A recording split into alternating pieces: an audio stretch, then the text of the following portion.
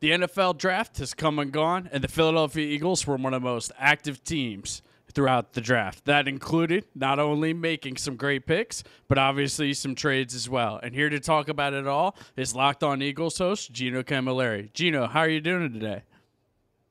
I'm doing great, Kale. And after that draft, I'm doing even better. If you saw our live reaction, I know Fox 43 retweeted it over the weekend. Lou and I were absolutely appalled at what happened in the best way. I mean, they walked away with 5 picks, but 6 players. And I think with N'Kobe Dean being your third round pick, plus Jordan Davis, plus A.J. Brown, plus Cam Jurgens, what he's going to bring to this franchise, I think the Eagles have set themselves up for the long haul, and they're getting younger, quicker, faster, more explosive, exactly what we wanted to see this team do.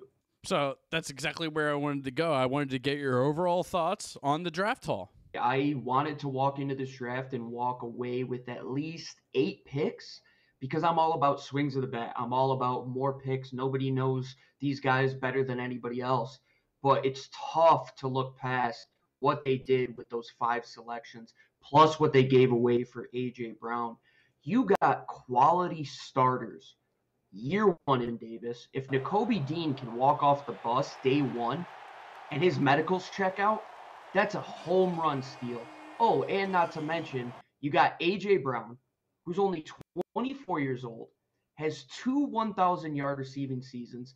Adding him to Devontae Smith, Dallas Goedert, and what this backfield brings, I think this Eagles offense is only going to get better. I think Jonathan Gannon is going to be playing well within his scheme now, moving into year two. And this Eagles franchise, outside of what they did in 2017, where they tried to replace everybody with these band aid signings, older veterans, seems like they're taking the opposite approach now since that 2020 draft, where they seem to be focusing on youth and seeing how they can invigorate this lineup through the draft rather than just purely through free agency. So in that first round, they trade up, presumably in front of the Ravens, to pick Jordan Davis. I mean, just an impact draft addition. Expected to learn from Fletcher Cox this year. I mean, what are your thoughts on the team moving up to grab Davis? You're exactly right. And the Baltimore move was exactly what Lou and I projected as well on our show. If you look at the guys that they put on their defensive line, especially with as many odd fronts as they run, they love those big 350-pound guys that could take up 2 gaps in the middle. And you talk about learning from Fletcher Cox. I think Jordan Davis, in his own right, is just a unicorn. Like, he's going to do things for this defense that we haven't seen. He's going to come in, take up a bunch of space, and make everybody around him more efficient. Oh, at the same time, he also ran a crazy 40-yard dash at 4.7 seconds, which shows his explosiveness.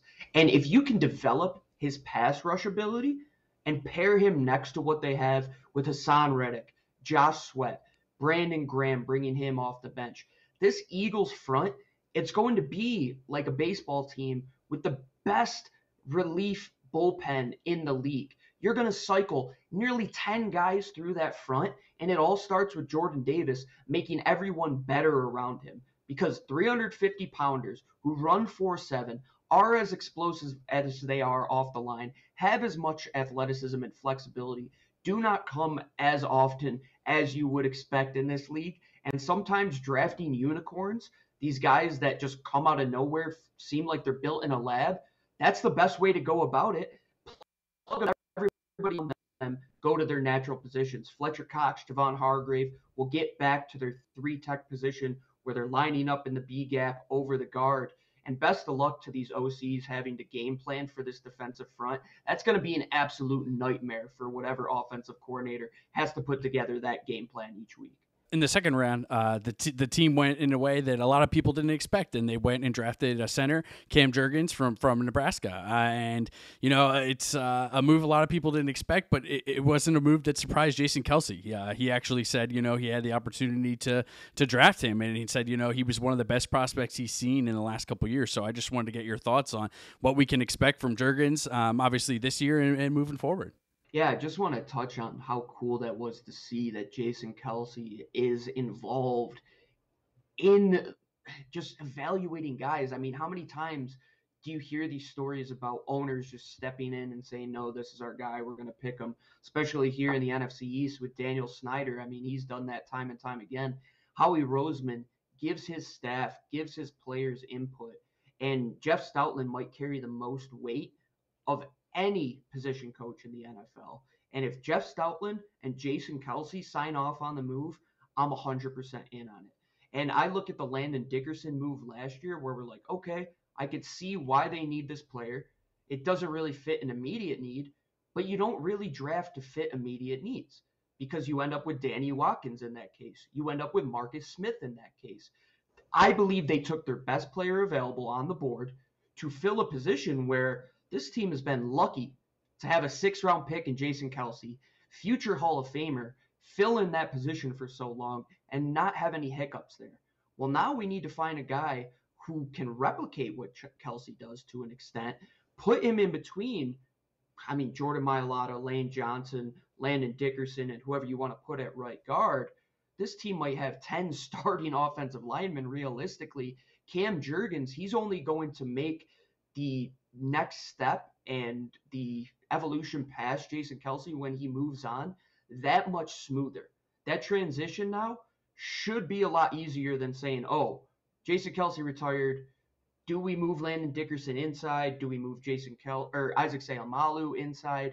Do we just take one of these guys who maybe has never really snapped before, try him at center? No, you have Cam Jurgens, who is as identical to Jason Kelce as I've seen in a center prospect in the last couple of years. You look at his athleticism, his ability to get up to the second level, how he reads and processes offensive line play, defensive line play. There's a reason Jason Kelce likes him, and there's a reason I'm 100% on board with him. And looking at what the Eagles have done in the draft, picking defensive line, offensive line, that should shock absolutely nobody. I said it's like walking down the street in New York City, somebody bumps you on the shoulder, you just keep going on your way. The Eagles draft offensive line or defensive line, yeah, it's what they do. We shouldn't be shocked at it at this point. They like to make sure they build from the inside out, and they're always going to continue to do that. One thing the Eagles don't do all the time is spend some assets on acquiring a linebacker, and man, what a surprise this year that Nakobe Dean fell all the way to the 3rd round, a guy who a lot of people had in the 1st round, going in the 1st round of the draft. I just want to get your thoughts on why he fell and what does it mean for this Eagles defense moving forward to be able to add that kind of impact prospect in the 1st round. Have to take a look at his medicals, and what the league knows is much more than what we know. But Howie Roseman in his press conference after they made the selection, and echoing what Nakobe Dean said, it seems like he's healthy. It seems like he's going to come in and play right away.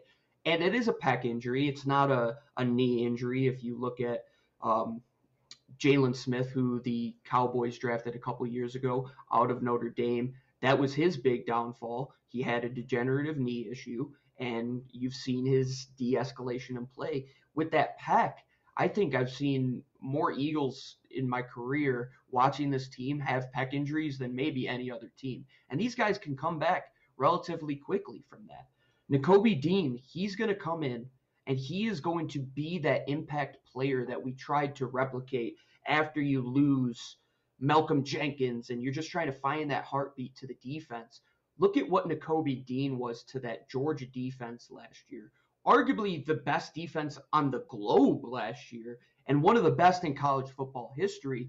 Pair him up with his line mate who he played behind, where they have such an interconnectivity between the two.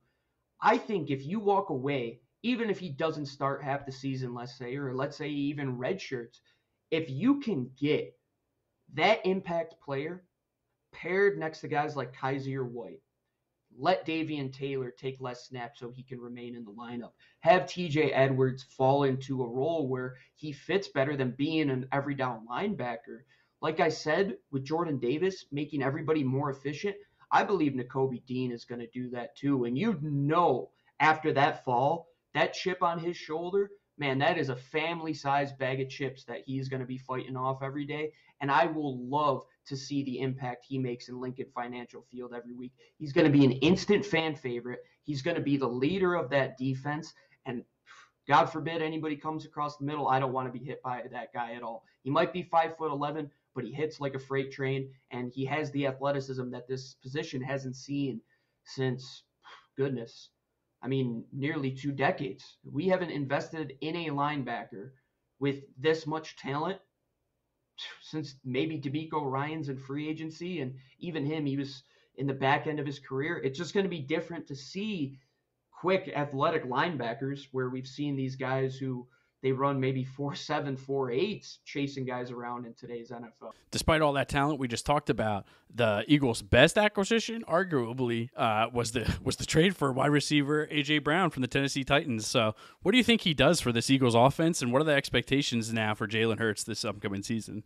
Yeah, I'll start with that second question. I think the expectations are that there's no excuses. You can't say, oh, they had Quez Watkins as their number 2, and Jalen Reagor didn't produce, and Devontae Smith was still a rookie. Well, Devontae Smith's going into his second year where he almost eclipsed 1,000 yards. Dallas Goedert's a top 5 bona fide tight end in this league. Miles Sanders, Kenny Gainwell, Boston Scott are one of the better trios that you have in the backfield in this league. And then you bring in A.J. Brown, who absolutely dominates the middle of the field, where Jalen Hurts seemed to struggle last year. How do you fix that? Well, we have Dallas Goedert, we have A.J. Brown. If you don't trust those guys going over the middle, we're going to set up the next quarterback for success. So with A.J. Brown, you're going to see a guy who catches just about everything. It's like he has, stick him on his hands at any given time. He can catch any ball in any catch radius, over the middle, guys in his face, guys on him 50-50 balls. He's going to get everything. He's also going to be a monster in the run after the catch area. He's going to open up the field for everybody else because now who do you double? You're going to double A.J. Brown. Oh, then Devontae Smith and Dallas Goedert are wide open. Oh, you're going to bracket Dallas Goedert. Well, then you leave A.J. Brown and Devontae Smith in one-on-one coverage. Add to the fact that you still have Quez Watkins, who might be more efficient falling down to that third wide receiver role. You bring in a veteran Zach Pascal, who's probably your 7th or 8th best pass catcher. Jalen Hurts has absolutely zero excuses to let this offense down. This should be a 25-point offense any day of the week, and they're going to have to win in that manner in this division where you look at the Dallas Cowboys, they're continually adding to that offense where they have CeeDee Lamb, they have Michael Gallup, they have Dak Prescott. They've only added to their offensive line. That's who you're going to have to compete with. And the NFC is wide open now. Russell Wilson's gone. The Packers aren't what they were. Tampa, they bring everybody back, but they're still getting older. Now is the time that you pounce. I think Howie Roseman recognized that, and it's been one of the things he's trying to do or tried to do the last couple months, add one of these veteran wide receivers who needed to go into their second contract. Calvin Ridley at first was their first target. But hey, if Calvin Ridley never signs into a sports book and places a wager, this Eagles team might never have A.J. Brown. But now they have A.J. Brown, who is a perennial All-Pro, a perennial Pro Bowler, and he's only going to add more 1,000-yard receiving seasons to his belt. You could say right now, they have 3 guys that could potentially eclipse 1,000 yards in Devontae Smith, A.J. Brown, and Dallas Goedert this season. After the NFL draft, the next wave of free agency kicks off, and the Saints have already made a big move, adding Tyrann Mathieu. The Eagles have been rumored to have been trying to add a safety all offseason. So I just want to ask, where do you think this team goes from here in this next wave of free agency? I believe defensive back would have to be the avenue that they go. And I believe that they'll try and bring in a veteran at the corner position. If you look at guys that Jonathan Gannon has coached at that position, I think Xavier Rhodes makes a ton of sense. You're very young at that second cornerback position. You have Zech McPherson, who was a 4th-round pick last year. Tay Gawan, who you traded for. You bring in Mac McCain, Kari Vincent, a bunch of guys that are young and have potential, but do they have instant starter ability? And that's what I'm kind of hesitant on. So I think that they would try to address that. As for safety, I don't know what they're going to do. And Howie Roseman said it the other day in his press conference after the draft that they might view that room more highly than what we view it as. And Anthony Harris, Marcus Epps being your 1-2, you would expect them to be in more 2 high safety sets, bring in those more athletic linebackers, allow the corners on the outside to play man on man, and they're going to work a lot of change down in that front seven. You're going to see the linebackers lining up towards the line of scrimmage. They're going to have 5, 6, 7 guys, but not all those guys are going to rush the passer. They're going to drop back into coverage to kind of cover up those woes that you might have at safety. I'm the biggest advocate for safety. I've been pounding the table for the last 5 seasons for them to draft one. Malcolm Jenkins wasn't getting younger. Rodney McLeod wasn't getting younger. And I would say the most reactive position where you're saying, yeah, we need to go out and get a guy immediately would be the safety position. I don't love to take that avenue, but that's where they've set themselves up now.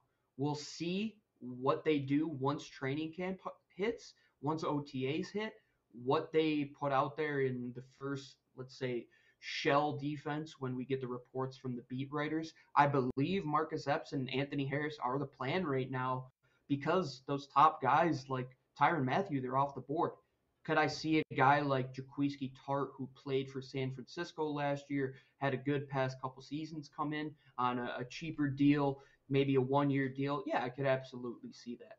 But defensive back, that has to be the next avenue. Because if you look at the holes, they've kind of filled everything else in.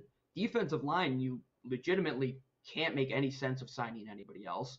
They've brought in multiple linebackers, which they've never done before. Offense, they've drafted offensive line.